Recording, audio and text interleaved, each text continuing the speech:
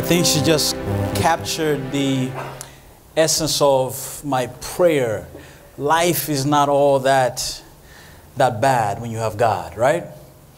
It may be difficult, it may be tough, but because God is on our side, life is beautiful. On this new Sabbath, in this new month, we begin a new series called Impact. Look at your neighbor and tell them, Impact. You see, the word impact has a literal meaning. When you pick up a glass and you drop it and it breaks, that is impact. When you're walking and you bump somebody and you say, permisi, permisi, or I'm sorry, that is impact. Impact is to hit something. It is to break something. It is to crash into something, but also impact. I said impact. Everybody say impact. Impact also has a figurative meaning. That means when Pastor Samson preached this morning, you heard the sermon? And he talked about influence. And you say, Lord, I want to be an influencer. Not the one on Instagram or Facebook, but I want to be an influencer for you. That is impact. Man, the song touched me this morning. Oh, the song right now, Sister Ruth, touched me. That is impact. And so for the month of May, I want to talk about impact. Not in the literal sense, but in the figurative sense. Our goal is very simple. Is your life impacting somebody else? When people come across you, when you talk to them, when you greet them, when you interact with them, are they impacted by your life? Because I believe that the life of faith, the what? You're not convincing me that you heard me, so I'm going to give you another opportunity. I believe the life of faith, the life of what? Is a life of impact. The sermon this morning, not this morning, but this power up, is put your faith to work. Look at your neighbor and say, put your faith to work.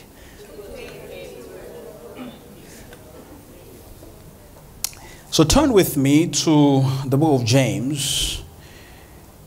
James chapter 2. And last month, you know that we dealt with James, but I thought that we should deal with James again because James is all about impact. His concept is very simple, Sister Pat. How does your belief affect your behavior? How does what you know affect how you live? Many of us, we know, but we don't actually live. So there is often this great chasm between what we know and what we do because impact is lacking. So James calls himself the slave of God. It's not a demeaning title, Elder Irwan. It is not demeaning. But he's simply saying, I am totally sold for God. I'm committed to him. James is a preacher because, Sister Lovely, he says things like this. The one who is a friend of the world is not a friend of God. That's impact right there. He says the tongue, though small, a little member, but has a great impact. And I think many of you can relate that the tongue has great impact. And so James is a powerful book, and we're going to look at him again for this month, and I hope that something will happen. James chapter 2 and verse number 14. Kindly turn it there, and when you have it, I want us to stand together to read this passage of Scripture. James ayat 2. Pasal 2 ayat 14. Come on now. Let's read together. Please stand as we read God's word together. James chapter 2 and verse number 14. When you have it, say amen. What does it profit, my brethren and my sistren, if someone says he has faith, but he does not have works? Can faith save him? If a brother or sister is naked and destitute of daily food, and one of you says to them, depart in peace and be warmed and filled, but you do not give them the things which are needed for the body, what does it profit? Thus also faith by itself, if it does not have works, is dead. But someone will say, you have faith and I have works. Show me your faith without works, and I will show you my faith by my works. Verse number 19. Hey, listen to this carefully. You believe that there is one God. You do well. Even the demons believe and shake or tremble. But you do not know, O foolish man, or empty man, or light thinking man, that faith without works is dead. Was not Abraham our father justified by works when he offered Isaac his son on the altar? Do you see that faith was working together with his works, and by works faith was made perfect? And the scripture was fulfilled which says, Abraham believed God, and it was accounted to him for righteousness, and he was called the friend of God. Well, hallelujah. That's powerful right there. You see then that a man is justified by works and not by faith only. Likewise, was not Rahab the harlot justified by works when she received the messengers and sent them out another way? For as the body without the spirit is dead, so faith without works is dead also. Put your faith to work. Let's pray. Lord Jesus, your word has been read. It now needs to be preached. I need you. Please speak to somebody. Amen. You may be seated.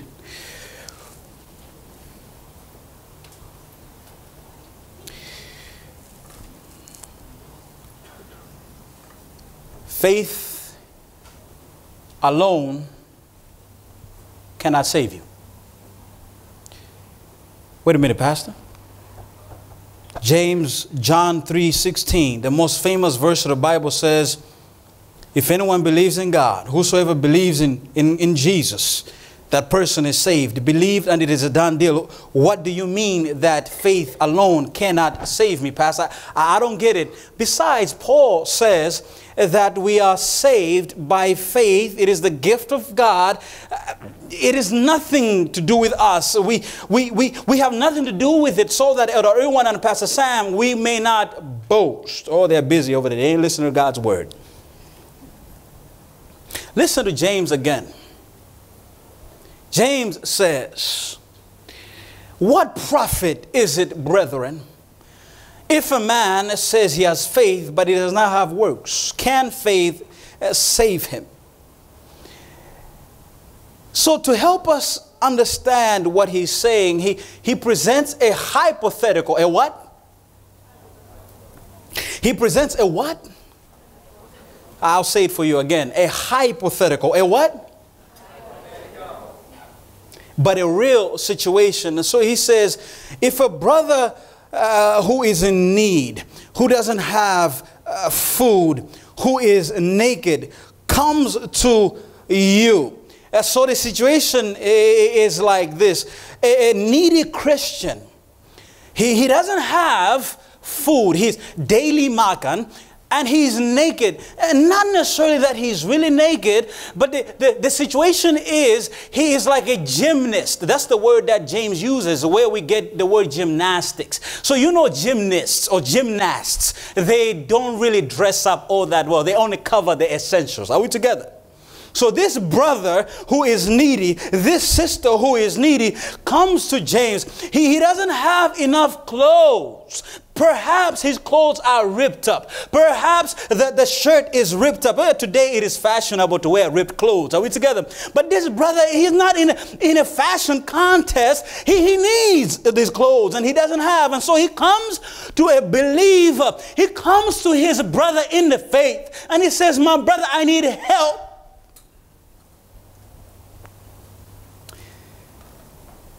So the brother says, ooh, you are in need. All right. Hey, brother, okay. Depart in peace. Be warmed and be filled.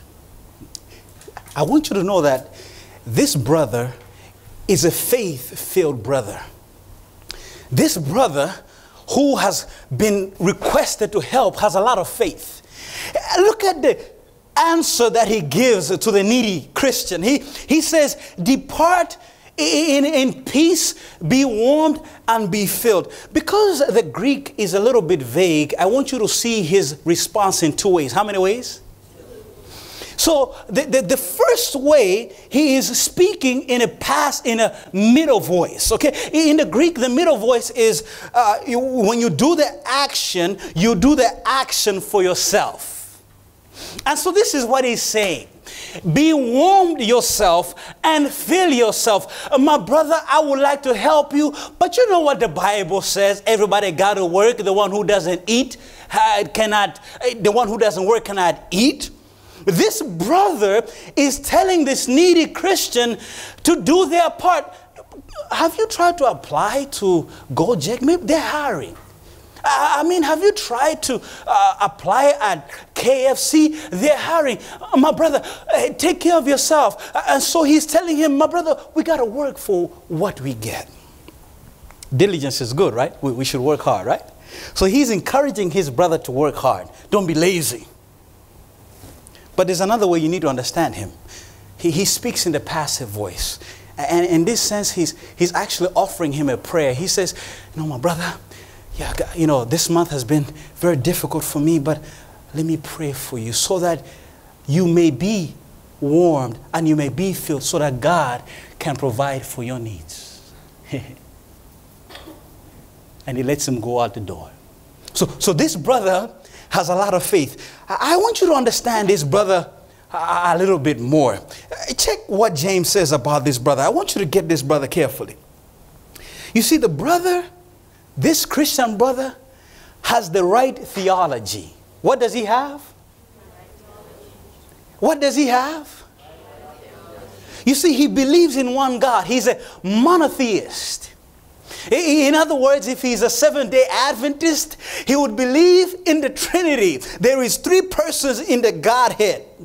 His theology is correct. Talk about Sabbath keeping, oh, he knows that. Talk about returning tithe, oh, he knows that. The 28 fundamental beliefs, they're in his system. This brother has right faith. This brother has the right theology.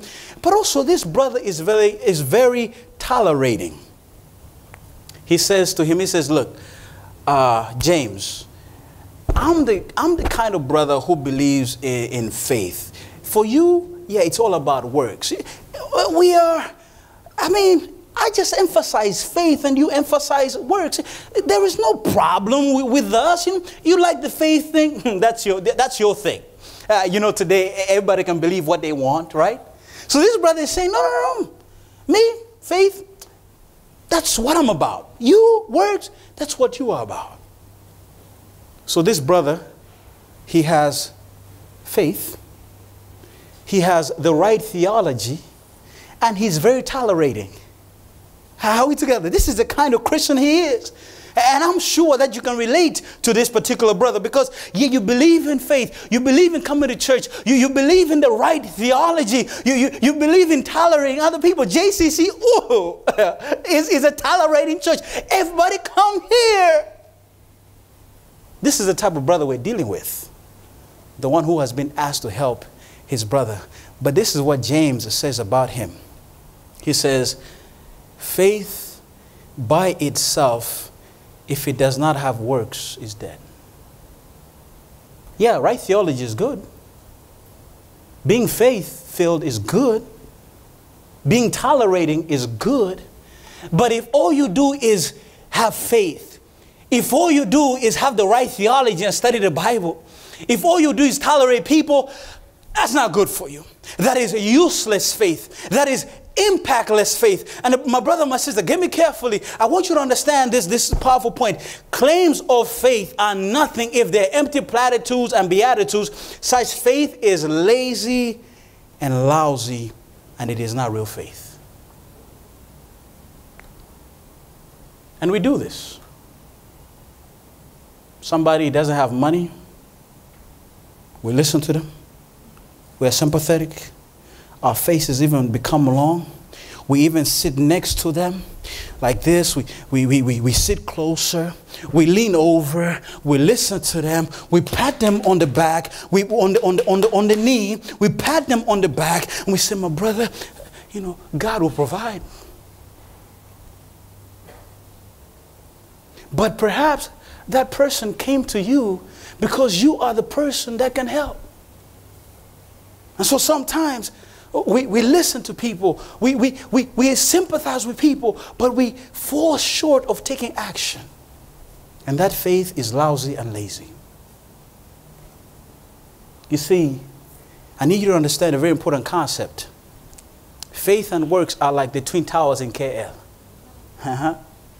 Both stand together, both stand at the same height, and both are interconnected. Without the other, it's not possible. And so if your faith does not move you to action, if your faith does not make you do something that is useless faith, that is impactless faith, the life of faith is a life of impact. What is your faith making you do? Is your faith making impact in the life of other people? No, Pastor, come on. You don't understand. This week was so hard. I was busy at the office. Pastor, come on. I have a 9 to 5. I mean, there is a whole lot of market in Jakarta. I have no time to do anything. You'll understand that. Yeah, I can understand this week. But what about last week? What about the week before? And so I came up with this concept.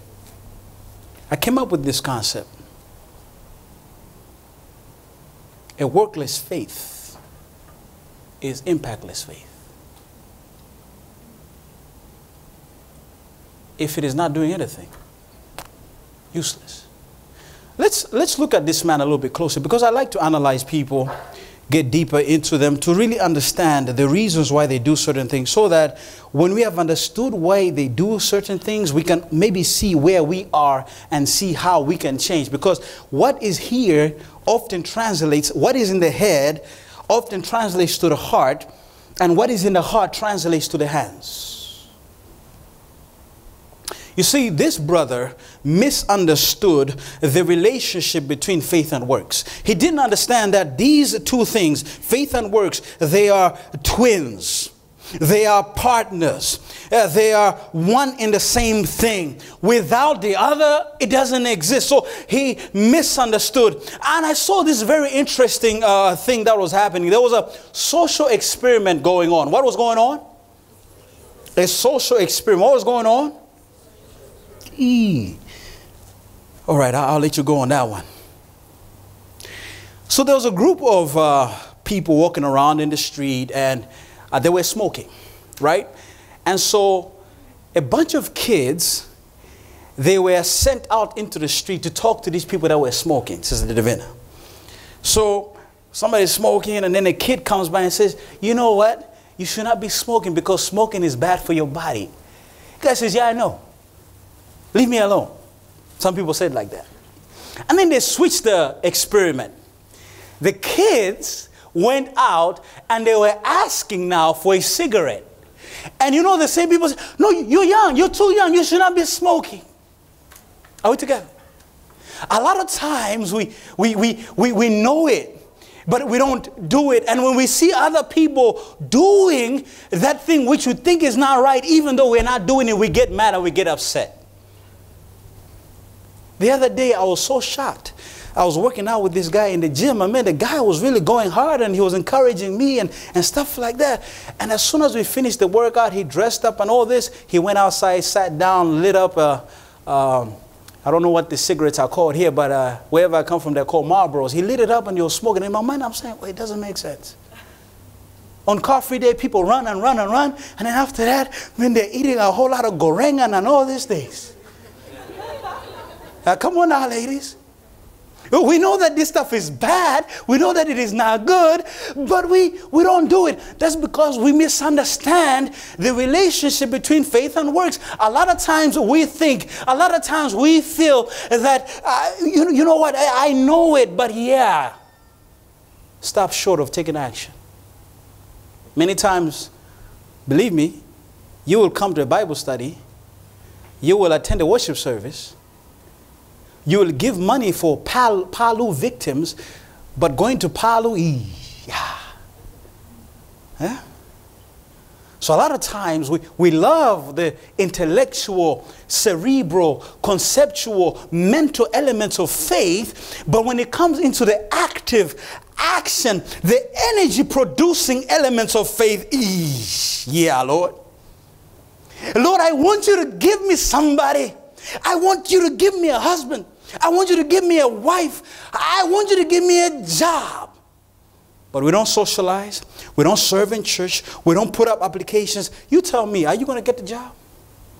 Do you expect God to magically drop a job, to magically drop somebody for you? Hey, my brother, my sister, you got it mistaken. You see, faith puts you into action. Faith is the engine that moves the car called faith, called works. In fact, the word James uses for works is the word where we get energy.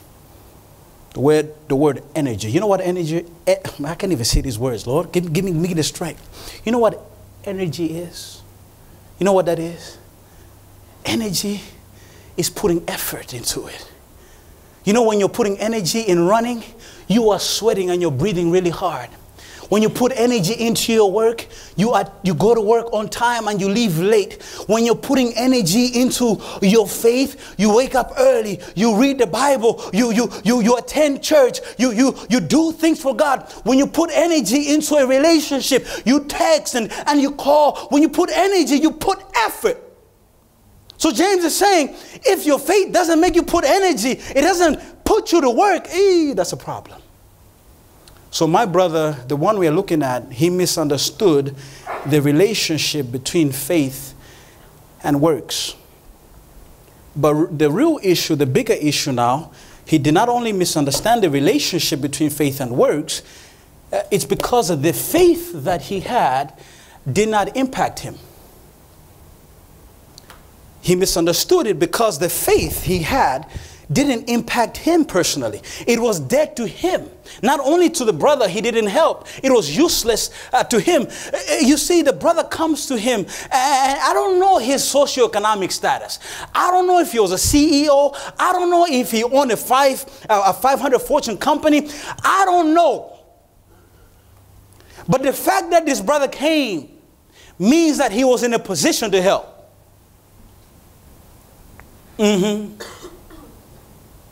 But because in his life it was only about himself, it was only about a self-centered perspective, that is why he didn't help. Isn't it true? Somebody's asking you for money and the first thing you think about is, man, I have bills. Yeah. Hey, man, I need $500,000. Hey, bro, I really want to help, man, but I got these bills, man. In fact, I got to help out my family.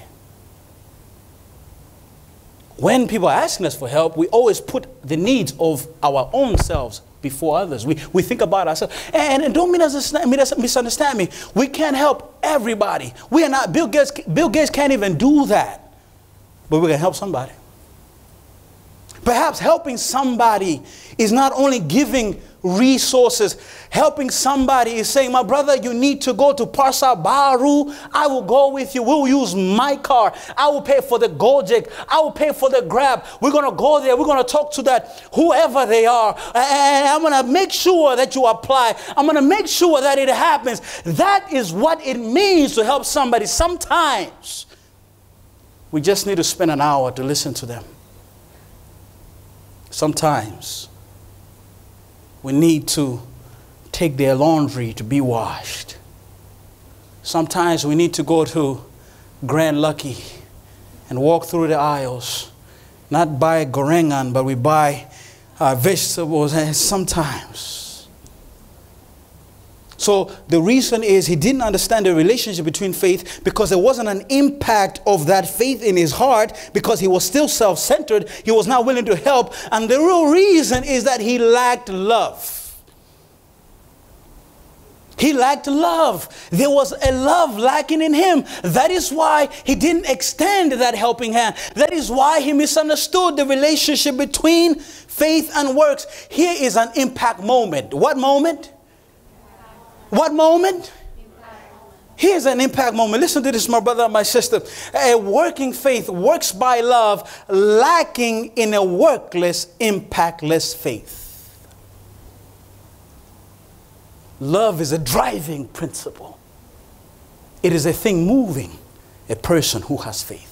Oh, Pastor, I don't understand. Well, let me help you to understand. And so James uses two examples, Sister Pat and Sister Lovely, to help us to understand what a working faith impacted by love does. Listen to this.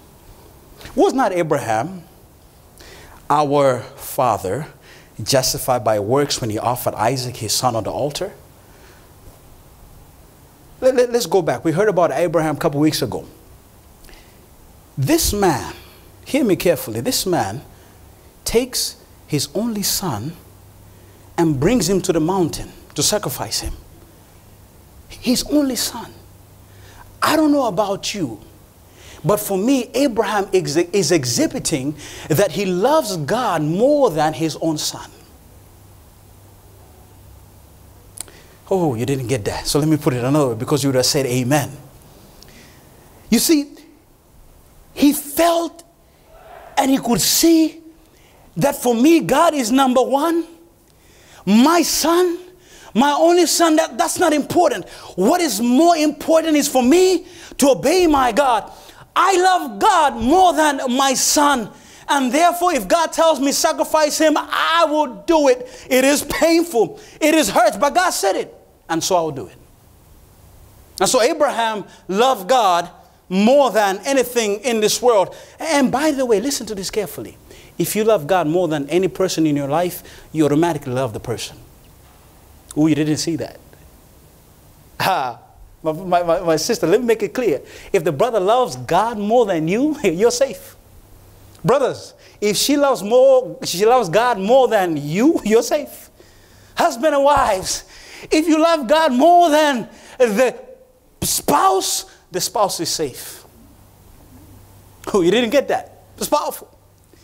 We think by being more committed to God, we are hurting family. No. It's the other way around. Because when you love God more, what God does is he teaches you how you should love the person you are with. He teaches you how you should handle family time. He teaches you how you should take care of them. And so the person who loves God more,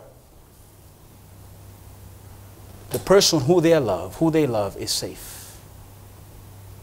And so Abraham sacrifices his son because he loved God more. And so when faith works, it works because he loves God more. Okay, the Bible says I need to give money to the poor. That's what God said. And because I love God, I'm going to give money to the poor. The Bible says, do your best to serve the Lord. Because I love God, I'm gonna do that. And so when our love for God is number one, we follow what God is saying. And when people come around us, we're simply doing what God said. And hasn't it occurred to you that the poor, the people who don't have money, they're also God's children? And when you actually help them, you are helping God. You know, when you visit the poor, guess who you are visiting? Jesus. When you visit the sick, guess who you are visiting? Jesus Christ. Because that person who you are helping is a child of God. You see, Jesus, in the last day, he's not going to ask you, how many doctrines did you believe? How many, can you tell me all the 28 fundamentals? No, he's not going to say that. Did you visit the sick? No, Lord. I didn't. Actually, that was me. And so when we love God more, then our faith will work. Second example is the example of Rahab. See, Abraham, that guy, he's a religious guy. You know, he's a spiritual guy. So it is expected for him to do that. Are we together? But Rahab, you know about Rahab? This sister was a prostitute. And so these brothers come to her by night and they need help. They need a house to stay in. And in her mind, she's thinking to herself, I'm sure she's probably thinking, if I help these guys out, my king is going to be mad and my people are going to be upset at me. But I love God. I love God. God is more important to me. And therefore, I'm going to stick my neck out for them and help them. And so when love is the actuating and the moving principle, our faith is going to work. And so if you're not working, if your faith is not moving you to act, it simply means that you haven't been impacted by that faith. Love is lacking in your heart. So it brings me to this important impact moment. Listen to this, my brother, my sister. A working faith works out our salvation. Oh, Pastor, come on now. Break it down, break it down, break it down. I'm going to. But I want it to sink in, yeah? Sister Audrey, I want it to sink into your system. A working faith works out your salvation. And my salvation. Oh, Pastor, come on now. Yeah, it does. Let me break it down to you. The Bible says when Abraham sacrificed his son and Rahab was willing to help out those soldiers who came at night, they were justified by works. Oh, wait a minute, Pastor. Come on now, slow it down. We are justified by works? I thought we are justified by faith.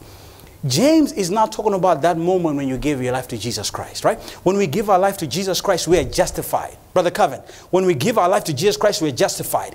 If a murderer kills somebody, are we together? And they say, Lord, I'm sorry, they're forgiven, like they've never committed murder. And if they die that day, they're going to go to heaven. But here's the problem with you and me. You and me, when we have given our life to Jesus Christ, we don't die right away. We still have a life to live. Are we together? And so I want you to understand this very carefully. It's important. This is going to revolutionize your thinking. You see, Abraham believed God. Actually, I have to go to that. Abraham believed God 30 years before he sacrificed his son. How many years? I don't hear you, church. How many years? 30 years. It was 30 years that he believed in God. And when he believed in God, at that moment, he was justified. Like he had never committed a sin. But the time he is sacrificing his son, 30 years has passed by. The Bible is simply saying Abraham lived a life of faith. And because of his life of faith, at the end of that time, then he was justified.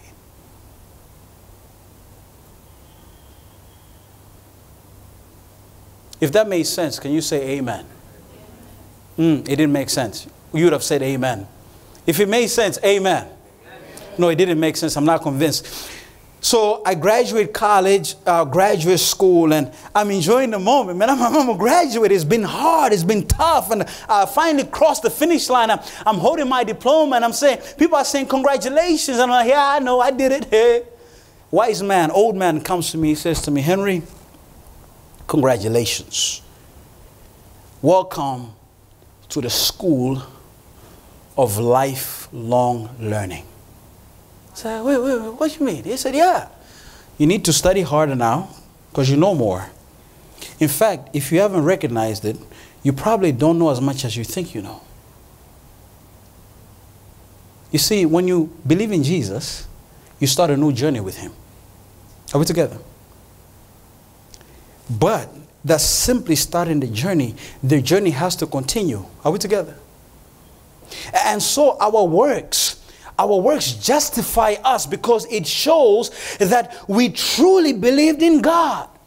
So the person whose faith is not working, they need to go back to the beginning point. But the person who is working is showing that, yeah, what I really did, believing in Jesus, is actually changing my life. And so maybe I was a prostitute. Because I believed in Jesus, he has changed my heart. I no longer go on the street. I no longer prostitute. Perhaps I used to lie. I no longer do that. I'm interested in telling the truth. Perhaps I was lazy. I no longer do that. I am diligent. I plan my day. I work it out. And so that is what faith does.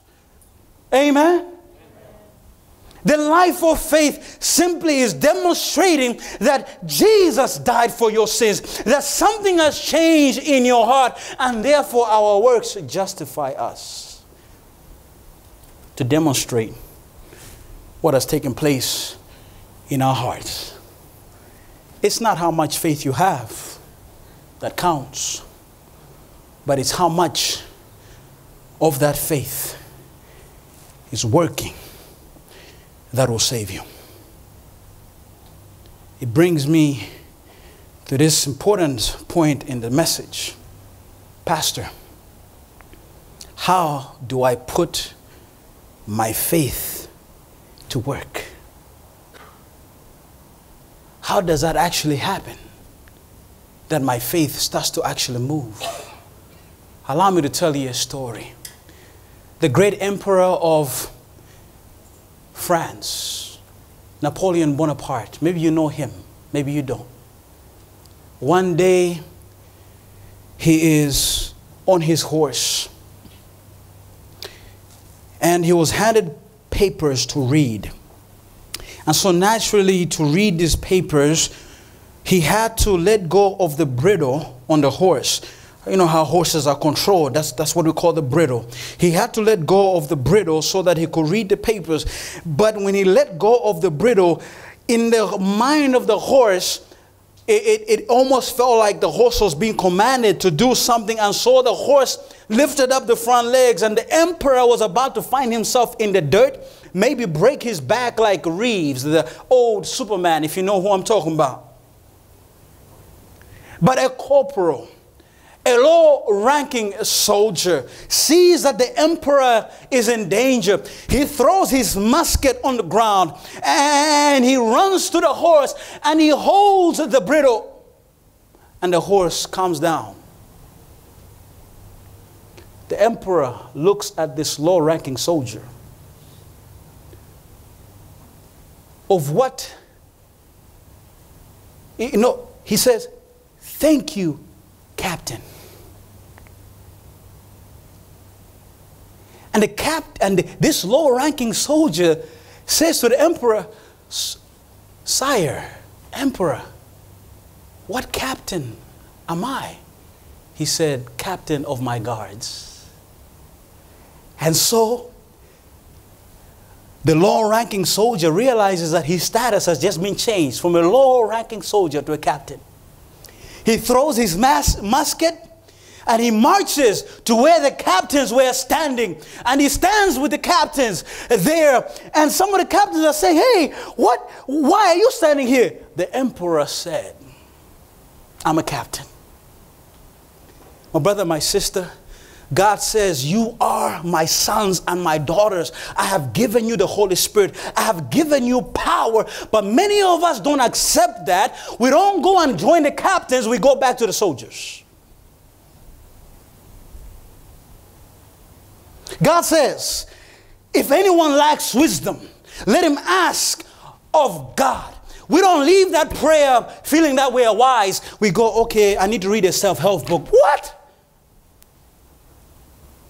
My brother, my sister, when your faith works, it takes God at his word and moves on.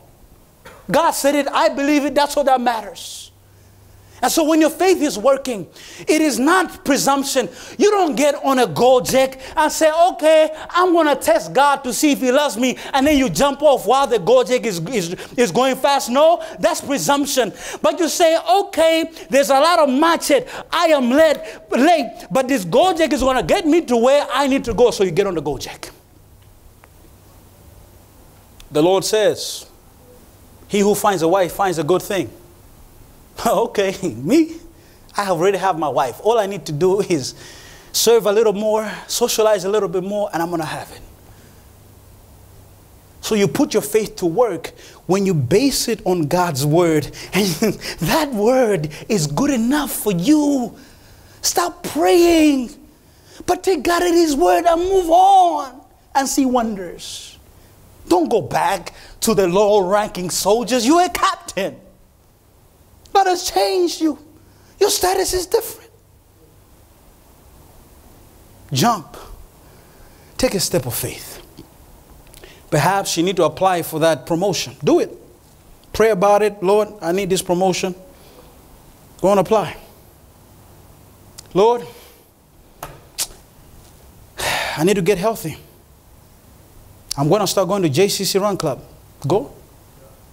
JCC Fit. Go. Lord, I need a degree. Apply. I don't have money. Give me a scholarship. Apply for the scholarship. Lord, me and him are not talking. Pray about it. Pick up the phone. No, it's going to be hard. I don't know what it's going to be. It's going to be awkward. It doesn't matter. Pray about it. Call the person. The Word of God gives you the confidence. Lord, this sexual urges and temptation, they're so hard. I can't overcome.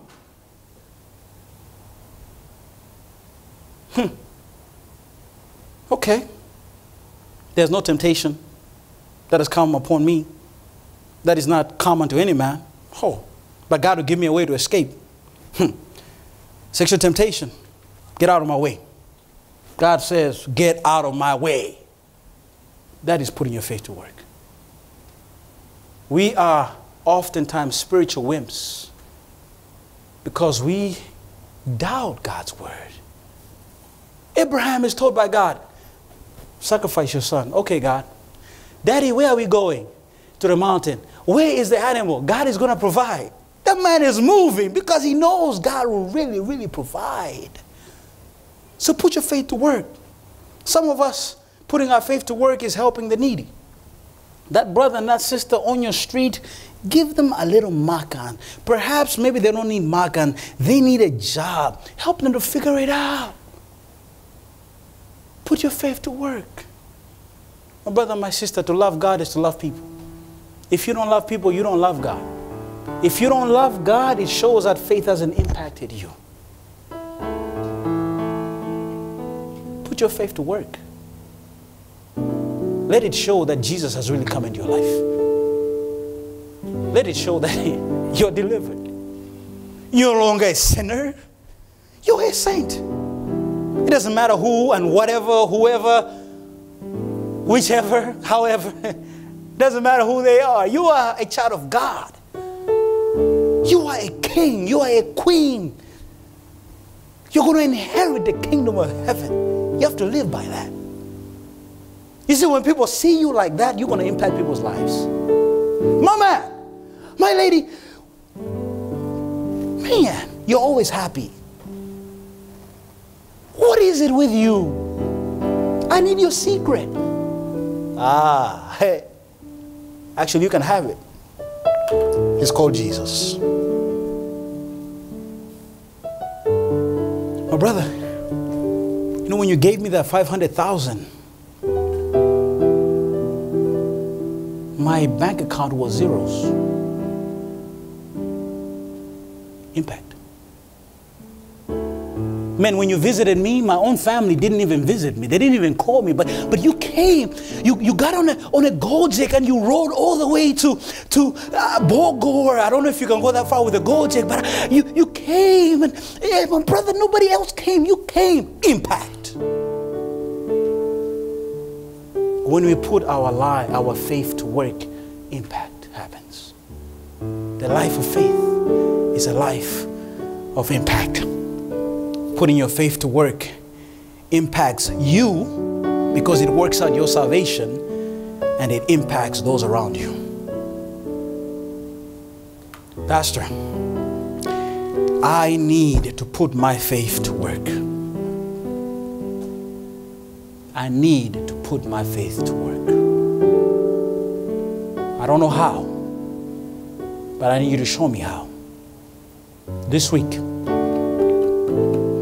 I want to put my faith to work. Anybody, any takers? Any takers? I'm going to make you do something different today. Every head is bowed and every eye is shut. I want you to tell God, Lord, I want to put my faith to work. Teach me how. Talk to God, my brother, my sister. Talk to Him. at this moment.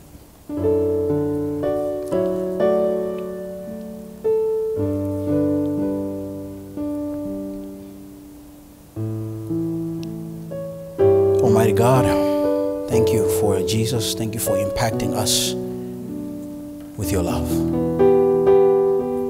Many of us have prayed today that we want to put our faith to work. We want to take action, not to be saved, but because we are saved. My brothers and sisters, Lord, they need you to enlighten them in how to put faith to work. Please, oh God, do that for them. May this week be a different life. May this week be a different experience of a life of faith, impacting those around him, impacting those around her. Heavenly Father, we want to impact others with the gospel of Jesus Christ. And so, Lord, we're going to give back what is yours. And it is my humble prayer that, Lord, you'd help us to give with our whole hearts, so that somebody, because of what we have given, may be impacted by the gospel. And so, Father, into your hands we commit ourselves. Into your hands we commit our lives. In the mighty and wonderful name of Jesus Christ. Amen. God bless you. Amen.